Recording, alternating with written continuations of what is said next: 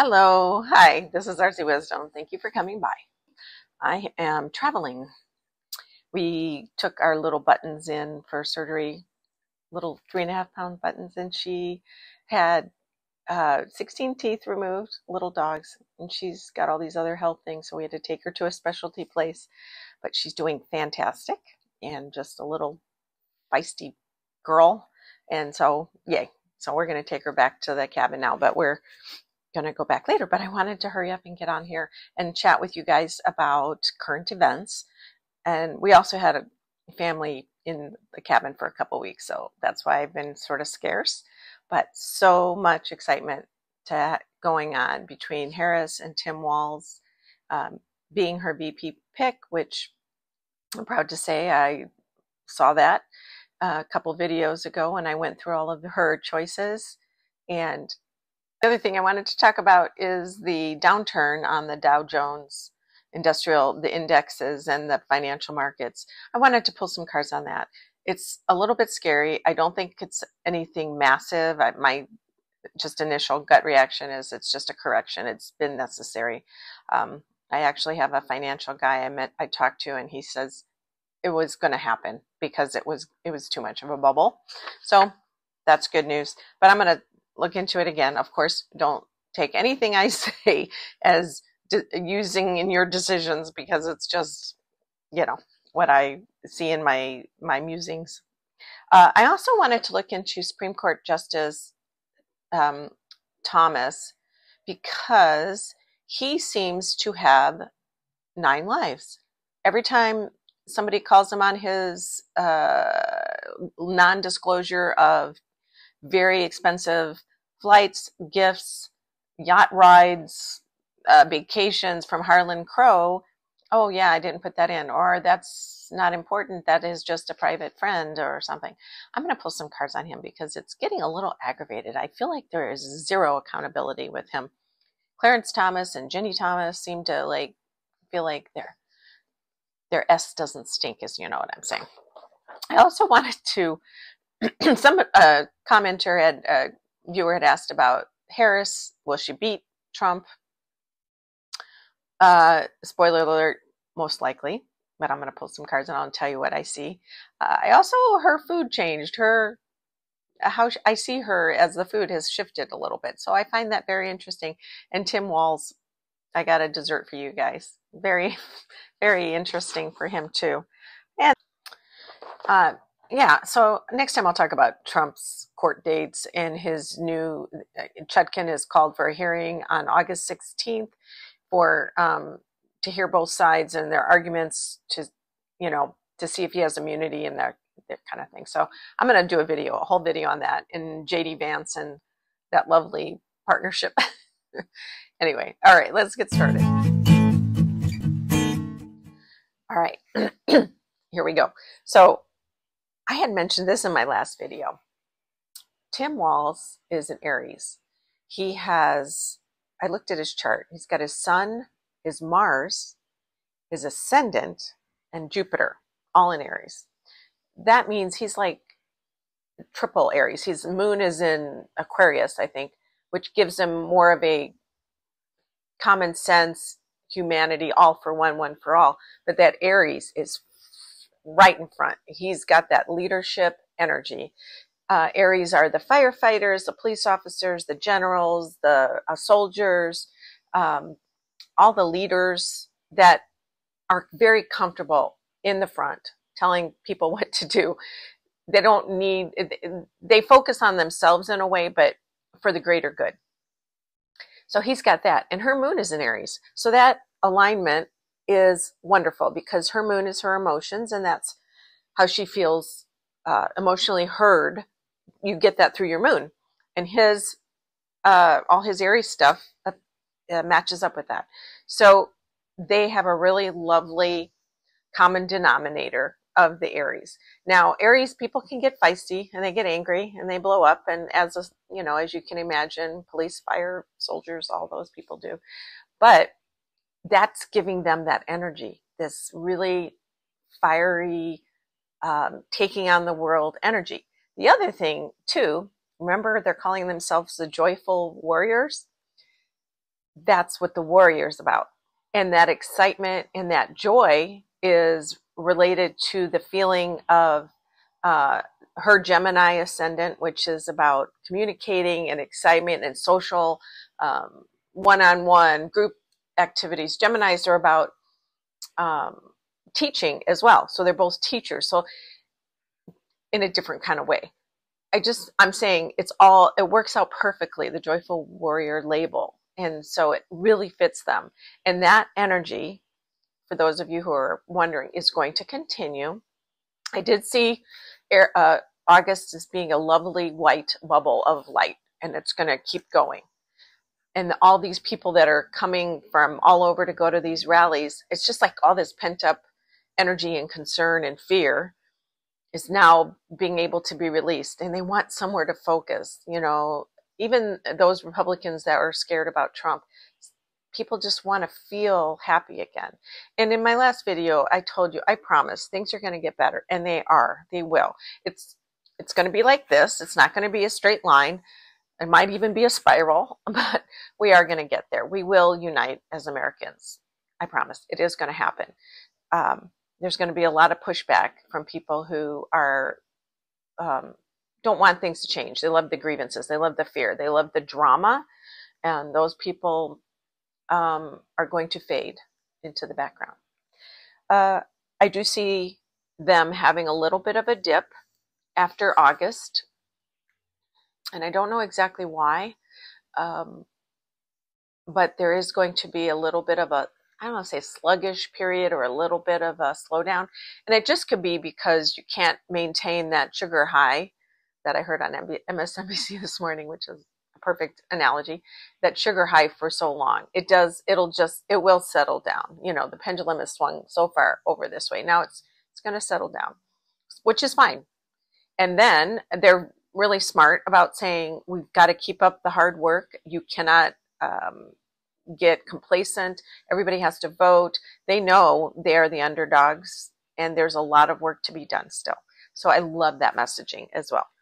So the leadership, the warrior idea, the joyfulness, the positive, all for one attitude is something I think Americans have been craving for many years, because it's just been so chaotic and difficult. And that even in the middle there, the pandemic, all of that, we've been separated.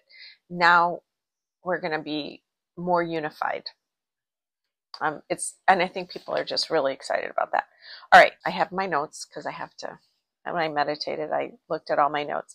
So in the past, let me switch real fast. They will win the election. I know. I should have led with that. Buried the lead, as they say. They will win the election. Harris and Walz will win the election. And we will win the House and the Senate. And that's as of today. There's always free will. There's always shifts. I am concerned a little bit about his health, because he is so dynamic and his energy is just fierce. And as an Aries, maybe he might tend to have some heart issues down the road. Anyway, but I don't feel like it's bad anytime soon, but I am concerned down the road. Yeah, so they will win, and the Democrat will take over the House and the Senate and the White House. And it's going to be a major shift. It aligns perfectly with Pluto moving into Aquarius, and we're going to see a big shift. The other thing is, too, Harris's moon is in Leo, which also trines his Aries stuff and her Aries thing. So it's a really good, that's the other part of the joyfulness, is that Leo moon, which, you know, is a joyful moon. It's very, you know, playful on its highest manifestation or highest use in life is joy and fun and creativity and play. And they just align really well with that. I know people were saying Josh Shapiro, a lot of the people on TV saying, oh, they're disappointed. Josh Shapiro would have been a great choice. I don't know what was going on with him, and I guess he didn't mesh very well with her, and he was a little too ambitious is what I heard the terminology, but Walz was more deferential and cooperative, and it was easy. Josh Shapiro's got a future ahead of him. He'll be fine. I'm not sure if people love him, and I guess he's doing well. So I have, I changed my mind about Harris. She's changed my mind. So maybe I'll change my mind about Josh Shapiro down the road. Neither here nor there. Okay. After the election, Trump will have to deal with all of his court cases. I'm going to talk about it like that in the next video, but just talking about him personally after the election, his mind, dementia, brain health is going to go down. And I've seen this for months where it's going to hit him hard. I don't know if it's going to be the depression, which is hard for me to believe he'll be depressed because he has to have an awareness, which he doesn't. But he's the post-election fear of being in prison, because he will get sentenced in September with Judge Merchan is going to sentence him in September. That's going to happen.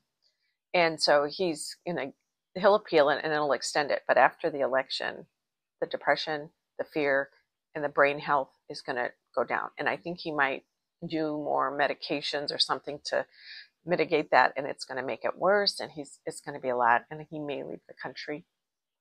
Although he'll be sentenced, and he's a felon, so I don't know if they'll let him. There'll be a lot of different things going on with that. I feel like it's going to be a mishmash. And that's going to be related to some of the protests post-election before the inauguration. There's going to be less than I thought. In the past, I saw very dark times between the election and January, or, the inauguration in January. But now I see it. There will be protests. There will be some violent pockets. And maybe a bomb or two somewhere. But not like it was. Because the difference between the election, the voting, the numbers, is not even going to be close. It's going to be a huge defeat for the GOP at the election. So it'd really be hard to argue with that. So people won't be protesting as much because you can't argue with fact, right? Or people try, but I also wanted to share with you. So in the past, I've seen Kamala Harris as roasted vegetables, a tray of roasted vegetables, mostly orangey ones, sweet potatoes, carrots, squash, and caramelized and delicious. But now she has converted, I've taken those vegetables, or in my mind's eye, they've been blended to like a big bowl of, if you can imagine mashed sweet potatoes, orange. It's an orange mashed bowl. And I'm imagining it's all those roasted vegetables, but I knew they were already orange. And then there's a big pat of butter on top. Very fluffy, very delicious looking. And I want to dig into it. So they're sweet, but it's all mashed together now, which I find very interesting since she's chose him. I think it feels expansive. It feels like, how I'm interpreting that was, she's encompassing, like the old phrase, or make a big tent so everybody's invited to your party, the Democratic Party or the Republican. I think the Republicans used to use that. Make a big tent so we can gather everybody under it. And I think that's the feeling I get, is this bowl of mashed vegetables, but mostly sweet potatoes, it's getting bigger and bigger, accumulating more and more people, more and more energy around it. And it feels really good. Now, so Tim Walz, he's from the heartland, Nebraska, and grew up on a farm. I saw him as, it's not quite a dessert. It is a dessert. It just depends on how you do it. So if you come from a large family, or you have to feed it, a big group of people, you don't just make a small tray of biscuits. You make a huge tray of biscuits. I saw him as biscuits, but a huge tray of biscuits. Some with biscuits and gravy, which, who doesn't love sausage gravy, cream gravy on biscuits? But then some of the biscuits have gotten butter, lots lathered with butter, and honey drizzled on it. Kind of a southern thing, but also a country way of eating the biscuits. Jam. Some have been covered with honey and, or, butter, jam, a variety of delicious biscuits. And these aren't little flat Pillsbury biscuits. These are like thick biscuits that break in half, and they're very flaky and delicious. So technically it can be a dessert, but I don't see fruit and I don't see any, fancy anything. It's basic but good, hearty, tasty, not too sweet, but filling and satisfying. So between the two of them, I know they don't quite go together, biscuits and gravy and sweet potatoes, but it feels satisfying and comforting and something you can count on, filling and very nourishing in a lot of ways, and also sweet. Both of them have a sweet aspect, but they're not so sweet that it's sickly. They're just sweet enough. And as I do these different images in my, I see things, they do shift as I've seen different, desserts change over the months that I've been doing this. Trump's cake that has fallen on the floor is still there, but I see it melting. It's in chunks already, and it's been melting. And after the convention, it was kind of got propped up a little bit. And J.D. Vance was in his blurry space behind him. But now Trump's cake, you know how the Wicked Witch of the West melts in The Wizard of Oz? I see him melting. No water has to be thrown on him, but he's melting from below. Like there is nothing holding him together. J.D. Vance has got more form to him. He's got like some like vertical fence post kind of things around Trump, trying to hold him up, I guess. And dark, still dark lines. But I see that as not connected. They're not connected. And J.D. Vance is he is weird. He is strange and very cringy. A lot of things he says are just so cringy. Anyway, I also pulled some cards on Trump and how the GOP was going to react to the Harris campaign. And I've already talked a little bit about that. But I got the Devil, which I interpret that, and the Two of Wands and the Five of Swords, is they are trying to do whatever they can to, in the most, not the evil way, but negative way possible, to bring them down, to bring Harris and Walz down. They are really digging deep. And I also pulled this card, and I saw, this is the Fool card, but in this deck, you can see the alligator is underneath, and that the woman just sees the little tip of the tail, and she doesn't understand all the dangers that are underneath the ground.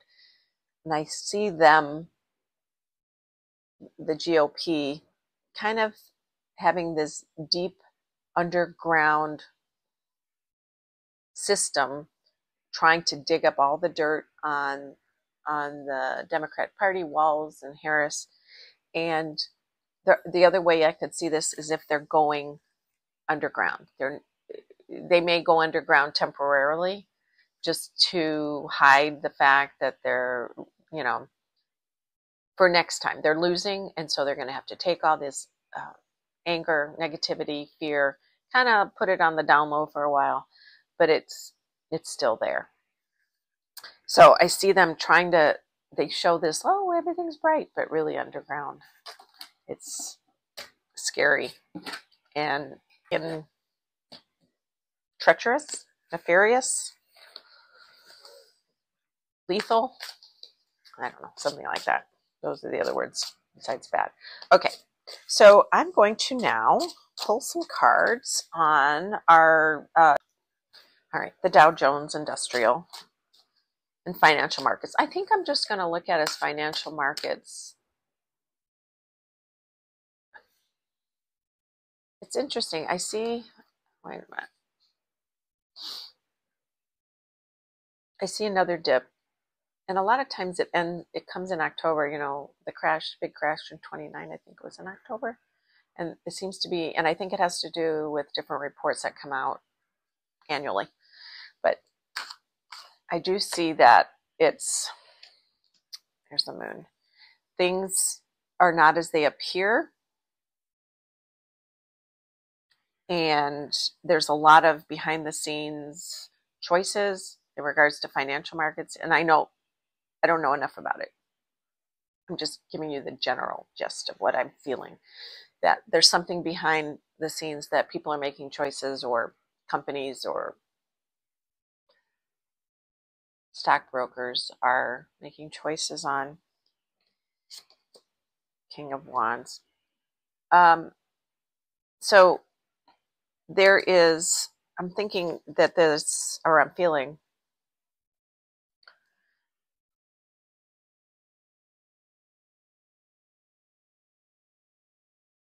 I do feel like it's going to go down farther by the end of the year, before the election.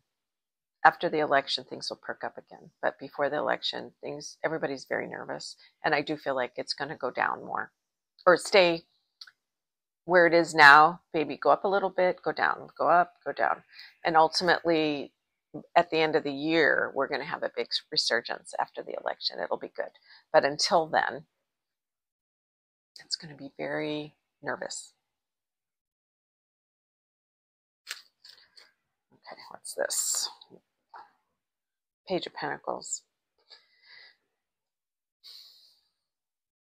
She doesn't look nervous, but this is about money. Page is about information about money. And the Chariot. Things moving quickly. So, but this is slow. So I think it's going to be a combination. My gut tells me, as I'm perceiving the timeline as I see it, it is very wiggly, but peaks, goes up higher at the end of the year. So that was good. I also had a question months ago from somebody who was concerned about the Florida real estate market. Somebody was asking if it was going to, somebody had heard it was going to drop like 40%. I didn't see it dropping that much. Knight of Pentacles. I didn't see it dropping that much at all, and actually going up, because people were saying because of insurance and hurricanes and climate change and the weather, and there was going to be an exodus, and so there was going to be a big surplus of homes that people wouldn't be able, their prices are going to drop drastically. And I still don't see that, but I did see an article about I did see something about Florida real estate recently, and I looked at it, and it says it's not going to drop. And that's still the feeling that I have. I do feel like there's pockets where the real estate market will drop a little bit, like 20, I don't know why 25 just got in my head. 20, that seems like a lot though. Or is it 2.5? There will be pockets where it will go down a little bit, less than 5%, maybe 10. But I'm going to pull a card here. Florida real estate market in general, because I know northern Florida is different than southern and the Keys. I have family in the Keys and northern Florida. And High Priestess, so hidden things. Things are not as they seem. I also see water here. See the boat? It's kind of mystery. Things have yet to be decided. That's how I'm going to interpret that. Page of Swords, information, learning. Yeah, things have yet to be decided. I think if there is any changes, it's not going to occur. And then the Knight of Pentacles is very slow moving. So I don't think anything's sudden. Maybe next year. Nothing this year. Drastic. So I know some of you want to get into a house and you're hoping the prices go down. I don't see that. Maybe some pockets, but not anywhere, any big. Anyway, I just wanted to check into that real quick. And Supreme Court Justice Clarence Thomas, Mr. Green Jeans. Why did Mr. Green Jeans? It's not Mr. Green Jeans. But he is such a, I don't understand how he gets away with stuff. How is he zero shame, zero accountability? Very frustrating. And I know Biden's wanting to do the Supreme Court renovation, or make them have where they have term limits and they have ethics, assigned ethics contract. I do feel, you know what? I think that's going to go through. I feel really good about that. That will go through, but it won't be till next year when we have all the houses or all the branches as a democratic held. Yeah, I think they will, for sure. That's going to happen. And then he's going to be out. Then he'll be out by then. I see him as dirty, like in the ground, like you dropped a piece of cake on the ground and it's in the dirt and it's covered with dirt and leaves and grass and stuff. And that's how I feel like he is. It's like maybe once it was a good thing, now it's covered in dirt and it's in the ground. You pick it up and look at it. You might want to eat it, but you're not anymore because it's filthy and gross. And that's him next year. Or whenever they complete this Supreme Court oversight.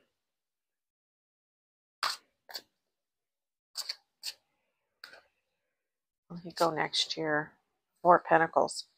Yeah, he doesn't want to. He wants to stay. But it looks like he will be saving his money. Emperor. He wants to take everything with him. He wants to never leave it behind. Oh, he's got some karma. You know what? I feel his soul. This is some karmic shit that he is having to deal with. And it comes from him repeating a pattern. This is a karmic pattern he's repeating. He feels very comfortable. This life for him was supposed to be about truth, law, doing the right thing, being on a higher moral ground. As his life has progressed, though, he's falling back into some karmic patterns that he was supposed to eliminate. He and Jenny together. Or maybe he took her with him. Actually, maybe not her. He actually didn't complete what he was supposed to do this time around. That's the feeling I get. I feel like he had some karma that he never was able to. He fell back into it. Instead of releasing it and eliminating that karmic pattern and changing, I think when push came to shove, he took it. He went along with the old pattern. So he's going to have to repeat it next time. And it'll be harder for him next time. That's what happens. If you repeat patterns in maybe not the same way or in the same lifestyle or person, sex, whatever it is, but in some way, shape, or form, he neglected or turned his back on being the moral, ethical person. Yeah, it was too hard for him. I got 10 of Wands. It was too hard for him. Too much good stuff to say no to. Bribery, money.